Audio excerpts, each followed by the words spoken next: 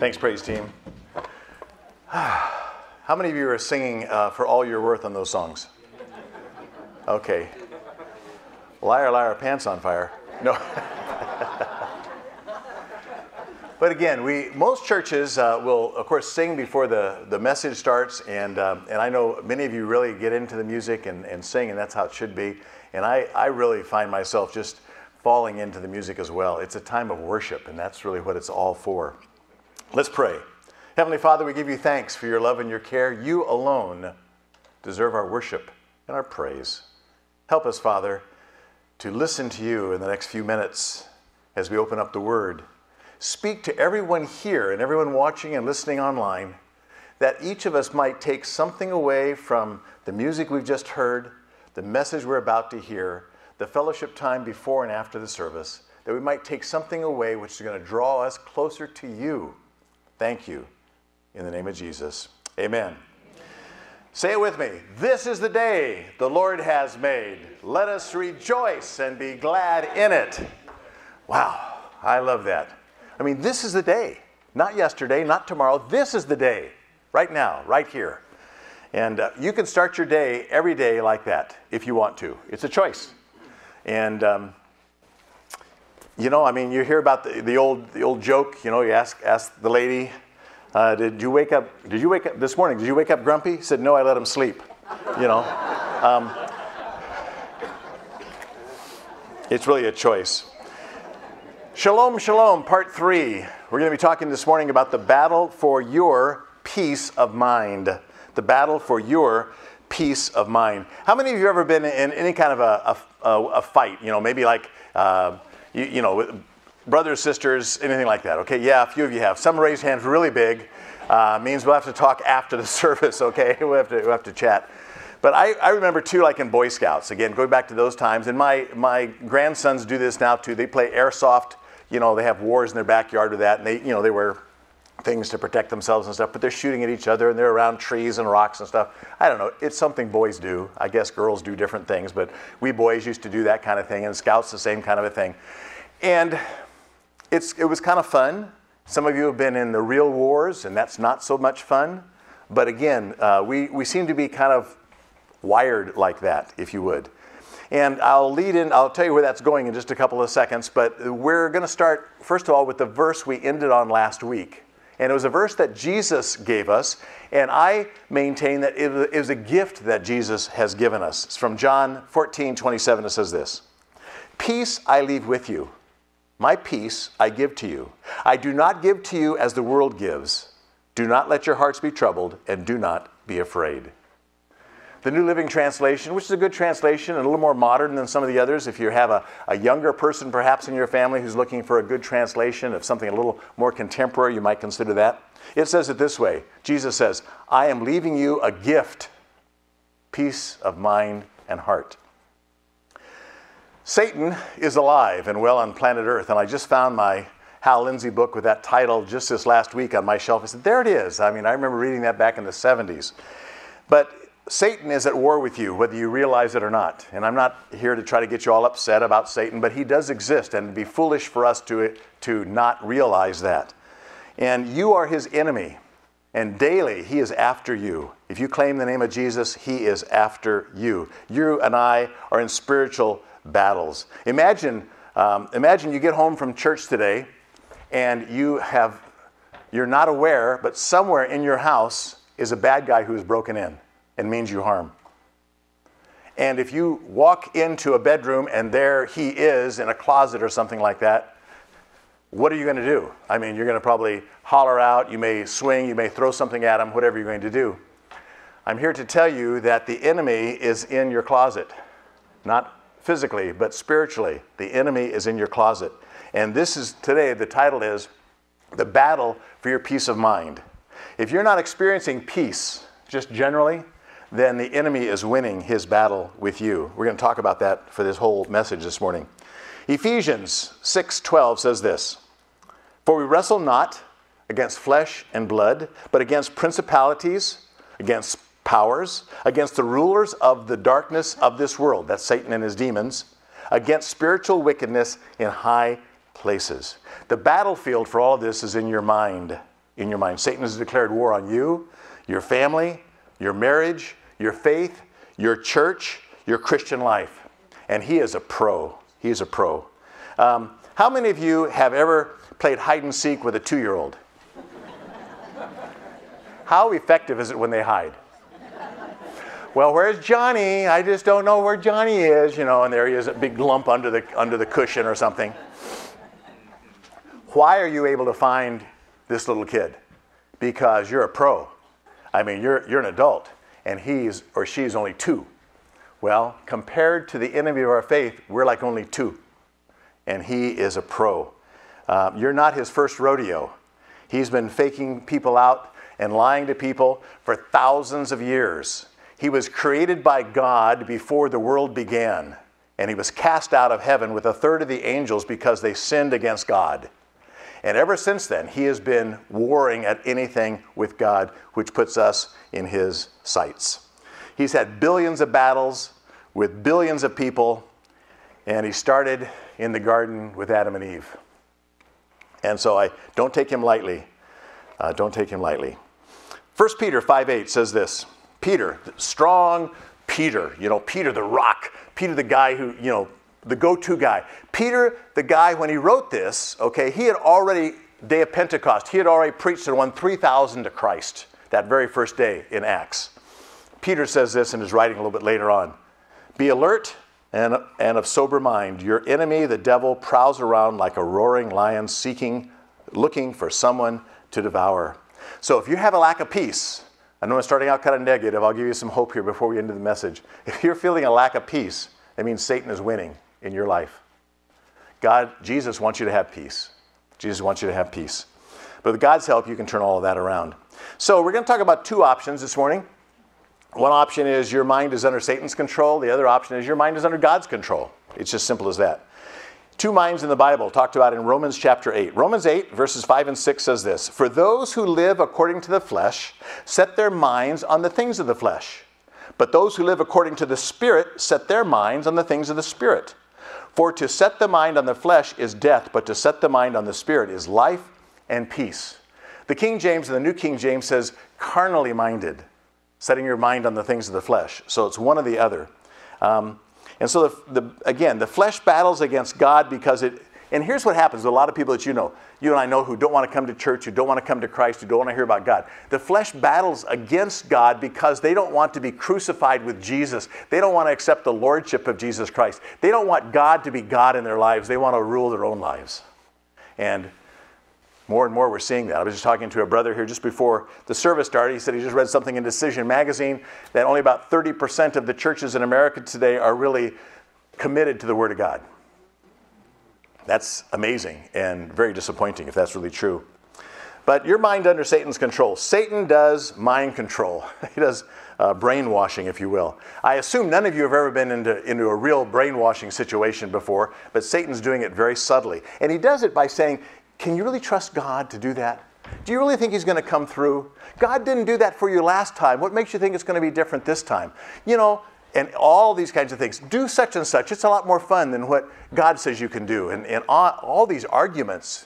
And you say, well, gosh, you're probably saying, Pastor, you're reading my mind. No. It's just that we all have this in common. We've all heard all these arguments. We continue to hear all those arguments. Romans 7:23 says this. But there is another power within me that is at war with my mind, the power that makes me a slave to the sin that is still within me. C.S. Lewis said this, no man knows how bad he is until he has tried to be good. Isn't that the truth? It's like you try to be good and you go, oh, this is really tough. Oh my gosh. So a couple of things I want you to consider. Now we're getting a little more practical. Number 1, you are what you think. Proverbs 23:7 says, for as a man thinketh in his heart, so is he. So is he. Your thoughts and my thoughts affect everything that we do. Our actions, our behaviors, our feelings, how we live. Again, if you tend to think negatively, you tend to act negatively. If you think sad things, you tend to be sad. If you think you're sick, you'll feel sick. Okay, I got to confess. Maybe some of you have done this too. Did any of you? No, that phone's not for me. There were times, my sisters probably know this too. They probably went through it. I don't know. I had both my sisters here this morning. I could pick on them, but instead I'll pick on myself. I remember there were a few times, particularly in, well, I don't know what grade, elementary, junior high, I don't know, somewhere. And I didn't want to go to school that day. Probably I wasn't prepared with my homework, you know. And I don't feel very good. I think I'm getting worse. Oh, I'm sure I am, yeah. Yeah, my stomach's starting to turn a little bit. And, you know, after about 10 minutes of that, you're just about ready to, yeah, just about, that's right. You know, you're just about ready to heave ho. Okay, did any of you ever do that? Talk yourself into being sick? You see, our minds are very powerful. God's given us a sound mind, and He wants us to use it properly, but we can also use it to make ourselves sick if we want to. If you think you're worthless, then you tend to, you know, act like you're worthless. If you tend to, again, harbor bad thoughts, you tend to do bad things. On the other hand, think godly thoughts, scriptural things, you tend to act more godly. When you let the devil control the way you think, then you're going to be filled with fear and anger, depression, pessimism, hopelessness, and maybe Satan would love it for you to have a thought of suicide or two. Thoughts of suicide come from negative thoughts that are allowed to go to fruition, and that's what Satan wants. In John 10:10, Jesus is talking about good shepherd and bad shepherd, and I like to think about it as Jesus versus the enemy. And He says, the thief comes but to kill, to steal, and destroy. And so when I see that around the world, or in our lives, kill, steal, and destroy, I'm going, I know the source of that, and it's not God, it's not Almighty God. We tend to become what we think about. So, you attend church, here you guys all are attending church, or watching online, how are you online? You attend church, you're going to, at least for an hour, you're going to be thinking about God's stuff. Because you can't sit here and read a comic book without me seeing it. Susan tried that before, and I got her on it, okay? So, come to church, fellowship, and again, church is more than just listening to the pastor. Church is worshiping in the music, and I've said this 100 times, I'll probably say it until God takes us all home. I love what I see happening in our church family before the service and after the service. People come early and they go out there and they eat these non-calorie donuts, which is super, but they talk and they share and they laugh, and they're building this kind of fellowship. And I love the size of this church. I think it's the right size church. If this were a church of 1,500, you probably wouldn't know as many people as you do in our church. I think this is just perfect. So I just love what goes on here in our church services. The other thing, though, that you can do throughout the week, and I encourage you to, is get into a devotional. We have Our Daily Breads are packed there. They've been doing this for decades. They're putting those booklets out. I've got my devotionals, which come out Monday through Friday. Right now I'm doing a thing in 40 days in the Old Testament. I just finished the first week. You can always go back and catch up.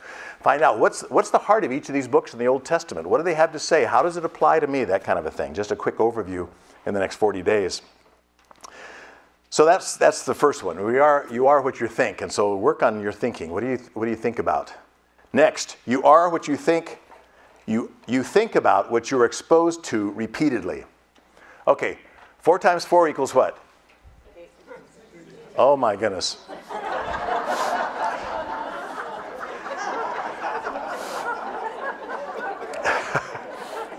Let us have a moment of prayer. Debbie was a math teacher. Maybe I need to bring her up. But 2 plus 2 equals? 4. There we go. 8 plus 8 equals? 16. There you go. So how did you find out multiplication tables? How did you find out what some of these are? You repeated them over and over. Remember the alphabet? Remember the old alphabet sound? A, B, C, D, E. So we learned by repetition. Repetition, repetition, repetition. So we tend to repeat and become like and think about what we're exposed to repeatedly. Now, on the other hand, let's assume that we spend all of our time in action video games, that are destructive and shooting and whatever. And a lot of kids are doing that. I mean, or you're watching movies incessantly that have this kind of violence and stuff. I'm not saying you have to avoid all of that, but I'm saying at the same time, we tend to become like what we watch. We tend to become like what we repeatedly watch over and over again. Our lives are shaped by our thinking, and our thinking is by what we watch. Remember that old song a long time ago? Oh, be careful, little eyes, what you see. Okay, I was going to sing it, but I'm not going to do that this morning. But that'll put that in your thinking, okay? That'll put that in your thinking. Oh, be careful, little eyes, what you see. Oh, be careful, little tongue, what you say. Oh, be careful, little ears, what you hear. Okay, those are, simple songs written who knows how long ago, but they speak truth. They speak truth, which is kind of nice. So the battle in our minds begins the day we're born. Have you ever noticed that little kids, even little tiny kids, even, tend to be self-centered? I mean, babies, love babies, they're great, they're wonderful, but babies tend to be self-centered. Wah! I want to be held, I want to be changed, I want to eat, whatever it is. Some of you haven't grown out of that yet. But it starts then. We tend to be self-centered. And a lot of times when we see kids in middle school or high school or above who are also self-centered, it's because that's what they've been thinking about. They've been thinking about, what's in it for me? And I want this, and I want this, and I want this. We in Christ are like salmon swimming upstream. You have to be tough to be a salmon, to go spawn and swim upstream. We're swimming against the culture. And we've been doing that all our lives, but it's becoming more acutely obvious, I think, as the culture continues to fall apart. In fact, my series that I'm going to start in March is going to be how to make a positive difference in a world that is falling apart. A new series. I don't have the material I'll put together for that, but God willing, I'll come up with some material which is worthy of your thinking, worthy of your prayer, worthy of your assimilation into your body and into your soul, because it's based on the Word of God. Ephesians 2, verses 1 to 3. Out of the New American Standard says this, "And you were dead in your offenses and sins, in which you previously walked according to the course of this world, according to the prince of the power of the air." Okay, so here, Paul, who wrote this to the church at Ephesus, is calling Satan the prince of the power of the air. And I don't have time to get into all the Satanology kind of stuff, and I really don't want to spend time talking about him, but I have to let you know your great enemy. Your enemy is not the person next to you, your neighbor who you can't get along with, or something else. The enemy is the enemy of our faith here. So, in which you previously walked according to the course of this world, according to the prince of the power of the air, of the spirit that is now working in the sons of disobedience. Among them we too all previously lived in our lusts of our flesh, indulging the desires of the flesh and of the mind, and were natural children of wrath, just as the rest. There's a lot in that. I could unpack that for a long time. I'm going to have to just kind of skate through that quickly, except to say that here, Paul is letting the church at Ephesus know about their enemy, the prince of the power of the air. So, if our mind, before we come to Christ, if our mind is basically, either your mind is Satan-oriented or it's God-oriented. So before we come to Christ, it's the enemy is running the show for us. What does that look like? Well, the first one I have down here, first point in your bulletin and also up here on the screen, is you have a depraved mind. Those people have a depraved mind. Romans 1:28 says this, "And just as they did not see fit to acknowledge God, God gave them up to a depraved mind, to those things that are not proper." I don't want to pick too much on culture this morning, but there's a lot of people with depraved minds who are, in fact, in places of authority. And it's really just amazing to me, amazing to you too. Any of us who have been Christ followers for a while are just amazed what's happened in the last 5 years, last 10 years. It's just absolutely amazing. Which means we have to be tougher, I think, and we have to, again, pray harder, and that's another story. We'll talk another time. But again, here we have depraved mind, which means they're basically filled with, they're filled with evil thoughts and in other words, God's not a part of the equation at all. The minds, the scripture calls it vanity. Ephesians 4:17 says this out of the Amplified. "So this I say, and solemnly affirm together with the Lord, as in his presence, that you must no longer live as the unbelieving Gentiles live, in the futility of their minds, and in the foolishness and emptiness of their souls." The New Living Translation says, hopelessly confused. Futility of their minds. The New Living says, hopelessly confused. These people are hopelessly confused. Non-Christians, by the way, now I got to say this too, in their defense, non-Christians can and do say some good things, but they do it in the flesh, and God doesn't get honored by it, and we need to honor him with what we do. Titus, little book of Titus, 1:15 says this, "Everything is pure to those whose hearts are pure, but nothing is pure to those who are corrupt and unbelieving, because their minds and consciences are corrupt. So, before Christ, we had a depraved mind. We also have a blinded mind. 2 Corinthians 4:4 says this, Satan, who is the god of this world, has blinded the minds of those who don't believe. They are unable to see the glorious light of the good news. They don't understand this message about the glory of Christ, who is the exact likeness of God. In the Old Testament, in the book of Judges, there was a verse I threw in here. In those days, before there were judges, everyone did what was right in their own eyes. I thought about the verse. Isn't that what's happening today? Yeah. Everyone is doing what is right in their own eyes. And this is different than what we all grew up with, okay? We grew up with a world that was generally sympathetic, at least attitudinally, towards the Bible. They would talk about the good book. They would talk about the man upstairs. And even from the founding of this country, again, not everyone was Christians. We had some deists and stuff, but even deists like Ben Franklin said, when they were having the Constitutional Convention, we need to pray to God, okay?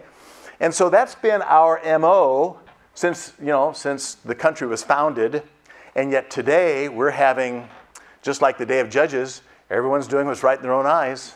My truth is my truth, your truth is your truth. And it's just amazing times. But let me talk to you about someone who you know, okay? So, I'm not going to mention a specific person like this person over here, but someone that you know who is not a Christian, who you care about. A family member, a neighbor, a longtime friend, somebody.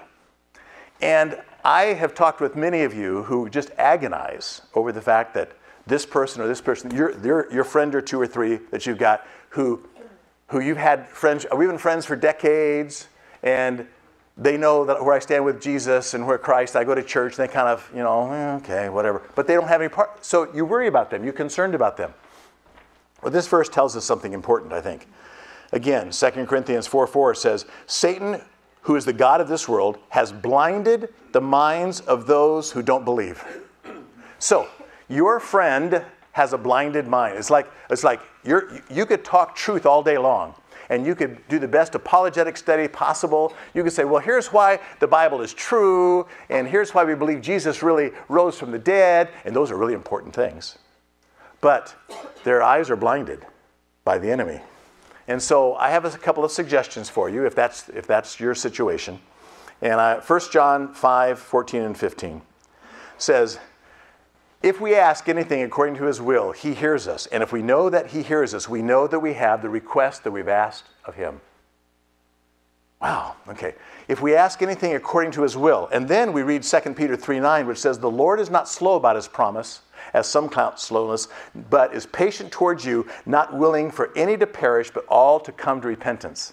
God wants everyone to come to repentance. God wants everyone to be one of his children. And so I believe, and I encourage you to pray that 1 John 5, read that over again, and 2 Peter 3, read that over again. You got the notes, you got the scriptures listed in your bulletin. I really would suggest that you pray regularly that God would remove the blinders so they would see the truth about Jesus Christ. And you may be the only person who can pray that way, but they are essentially bound by darkness. They're bound by darkness unless someone like you comes in and helps rescue them from that. It's very possible that you're the person for that. So there you go. I think that's important. Okay, so that's under the minds that are controlled by Satan, the non-Christians that are out there. Now, the other option is for our minds to be under God's control. And God wants to fill us with himself. Again, one of our key verses here for this particular study, the Shalom-Shalom study, comes from Isaiah 26:3. Thou will keep him in perfect peace, shalom, shalom. Thou will keep him in perfect peace whose mind is stayed on thee because he trusts in thee. And so that's what we're talking about, the mind of Christ. Philippians 2:5 says this, let this mind be in you, which is also in Christ Jesus. So we have our minds and our opinions about what is right, what is wrong, and we could probably have great debates about that in here. We could say, okay, let's talk and let's debate, right and wrong and all this kind of thing. And I'm not talking politics, I'm just talking lifestyle and conscience and what's going on. And we also have opinions, and I won't ask for a show of hands, but I know people have a lot of opinions about how other people should act. Well, my neighbors, if you had any idea, how they should act, how they should talk, how they should think, how they should live. And I call this a God complex. How many of you know somebody with a God complex? Okay, maybe you're sitting next to him. And so basically, and they do it in a gentle way, but they basically want to tell everyone how to live and how to live life and how to dress and all this stuff. I got to be honest and tell you. Of course, I'm always trying to be honest. But this church doesn't seem to have a lot of that. I've been in other churches where if you didn't wear the right shirt, if you didn't wear the right, whatever, you'd be thrown out on your ear. And that's not the case here. There's just a lot of love and joy in this place. And when I talk to people who have visited maybe for the first time, oftentimes people will go to a church. I'm not being critical, I'm just reporting the facts. People will go to a church somewhere and they'll walk in and they'll have the service and they'll walk out and no one has said boo to them. In this church, I find people say, I visited your church, I must have been tackled by 12 people. And I go, that's good. Yeah, we teach that. We have a football scrimmage regularly so we can tackle them just fine. So God is not interested, though, in our opinions. We can talk to him and we can share, but he has his opinion. And, opinions of other people, they're kind of a dime a dozen. Everyone has one. But again, God wants us to have, here's the point, God wants us to have the mind of Christ. The mind of Christ. Mind of Christ. And this is a pure, this is godly, this is putting us in the right spot, mind of Christ. And that's what we do on Sunday mornings. We talk about the Word, we talk about Jesus, and hopefully give you a little bit more ammunition to live your life as a Christ follower during the week. Next, we talk about the mind of love. The mind of love. Matthew 22, verse 37 says this. Jesus said to him, you shall love the Lord your God with all your heart, with all your soul, with all your mind, and with all your strength. The mind of love. Got to keep moving. We love God by using our minds and our hearts, our souls. Our soul is our will, our emotions, our personality, all of that. All our strength is strength, but that's how we love God. We love God. And so we have the mind of love. Next we have the mind, the renewed mind. Romans 12:2 says this. And do not be conformed to this world, but be transformed by the renewing of your mind, so that you may prove what the will of God is, that which is good and acceptable and perfect. Now, when we come to church week after week, hopefully by exposing you to sharing the Word in a way that is hopefully interesting and makes sense, and that's what I pray for every Sunday. I have my notes and I have kind of an outline of what I'm doing up here, and then God kind of fills in the blanks as I kind of go along. But I also am really hoping every week that you're able to become more and more like Christ. More and more like Christ. That's our goal. And the renewed mind is part of that. Again, do not be conformed to this world, but be transformed by the renewing of your mind, so that you may prove what the will of God is, that which is good and acceptable and perfect. A renewed mind. John 16, verses 8 and 9 out of the Amplified. And he, when he comes, will convict the world about the guilt of sin and the need for a Savior, and about righteousness, and about judgment, about sin, and about the true nature of it, because they do not believe in me and my message. So again, Jesus wants us to live a righteous life. He wants us to live a life that's different from all the people around us, and there should be something different about us. Let me continue on. Ephesians 4:23 says this, and be renewed in the spirit of your mind. Spirit of your mind. Now, I know enough of you, one-on-one and talking small little group stuff, to know that many of you are growing in your faith, which is super.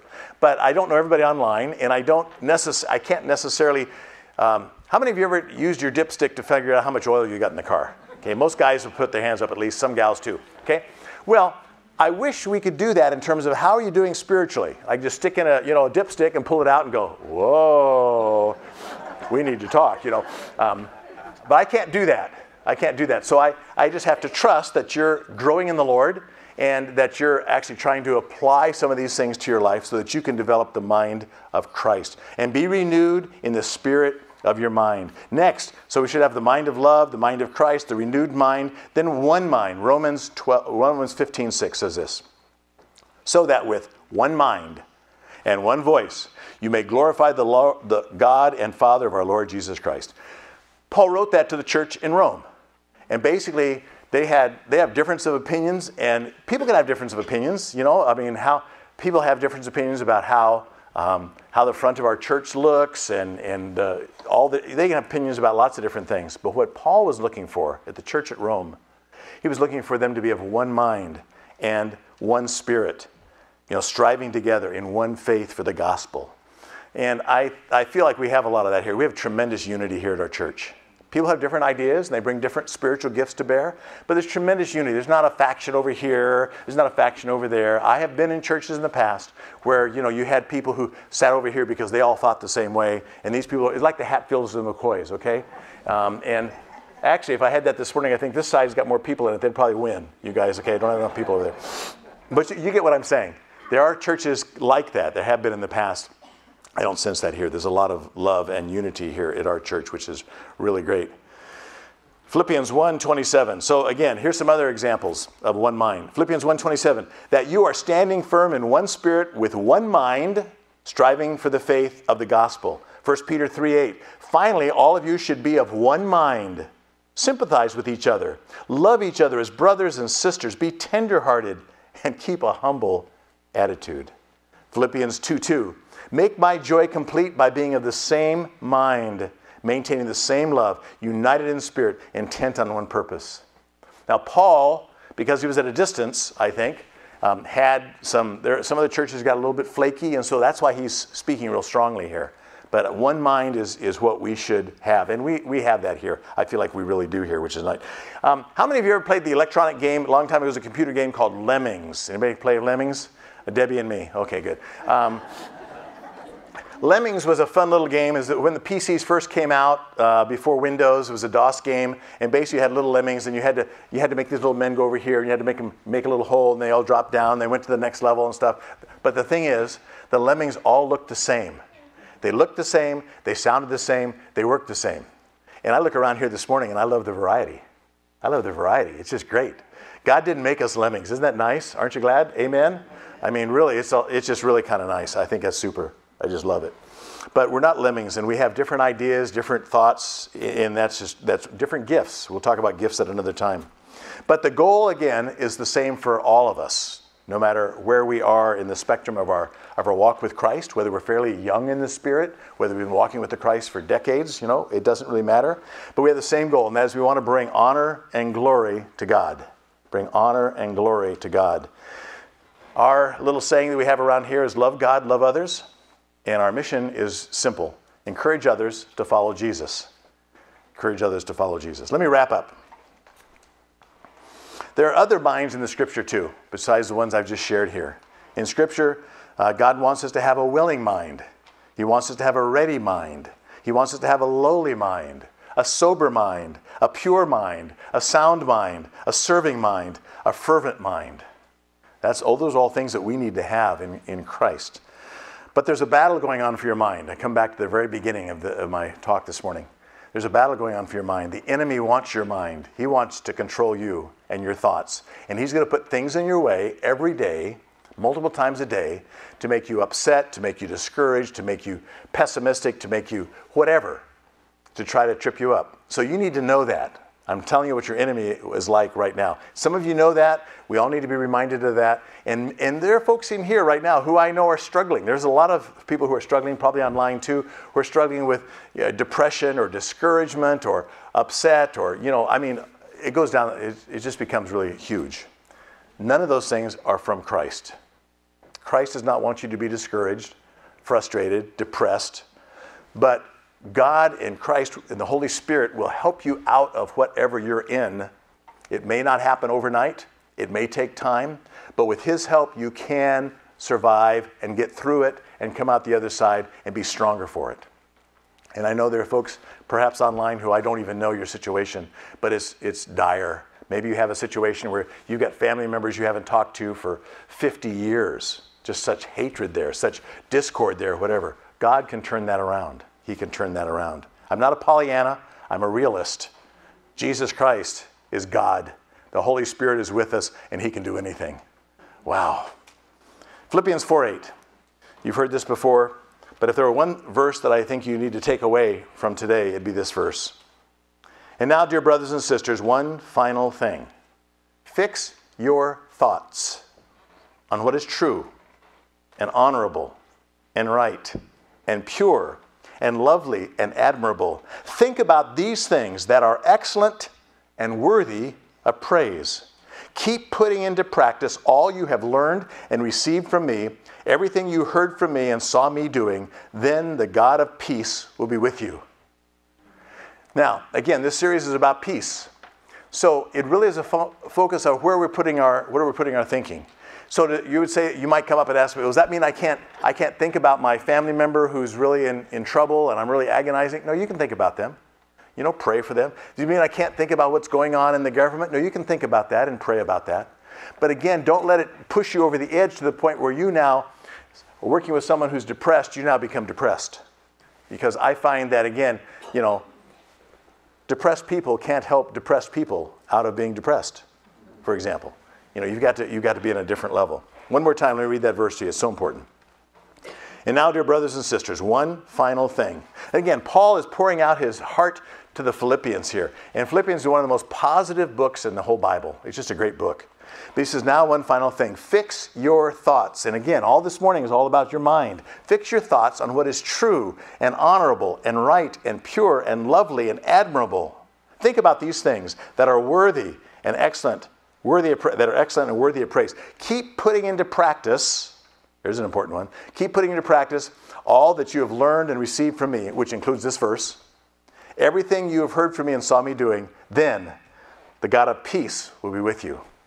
This whole series is about peace and how you can have that peace that overflows. Again, we started out by talking about the verse that Jesus gave us from John. He said in John 14:27, peace I leave with you. It's a gift. My peace I give to you. I do not give you as the world gives. The world's an Indian giver. The world gives you stuff and takes it away. Do not let your hearts be troubled and do not be afraid. And again, the New Living, I am leaving you with a gift, peace of mind and heart. Let's pray. Heavenly Father, heavy discussion this morning whenever we talk about the enemy of our faith. And I thank you that you protect us with your Holy Spirit so we can have that conversation and not get dragged down into depression because of him. Lord, I really pray for the folks here in our church and watching us online. I pray for the heaviness that they may be feeling about somebody they know, somebody they love, or even their own walk with you, which may not be where it needs to be. It is so easy, Lord, so easy for us to look at world events or events here in our own country or in our own community and get discouraged and depressed. And you don't want us to do that. We need to be aware, but you're God, and we need to be able to rise above that and show people how Jesus can make a difference in their lives. With your head still bowed and eyes closed, if the Lord spoke to you somehow this morning and kind of gave you a word that you need to take with you and put into practice, I'm not going to ask you what that is, but if that's your situation, would you just put your hands up? Just put a hand up, let me see. My goodness, hands everywhere, hands everywhere. Thank you, thank you, thank you. Thank you for your hands. You can put them down. I'm hoping that every one of you will take something from this, some of the message, something from the music, something that'll draw you closer to Jesus and help you to deal with what's ever on your plate. Father, I pray for these hands that have gone up and others who are thinking about it and maybe just didn't get their hand up quickly enough for me to see it. Lord, I really pray that you'll help them to remember what it is that your Holy Spirit spoke to them during this service, that they can take it with them to make a difference in their lives and perhaps the lives of a loved one or a friend that really needs you. It needs to be brought up, needs to be lifted out of whatever they're in. Thank you, Father, for your presence this morning with us, as you always are. Thank you for the word of God, which is a lamp unto our feet and a light unto our path. In the name of Jesus, amen.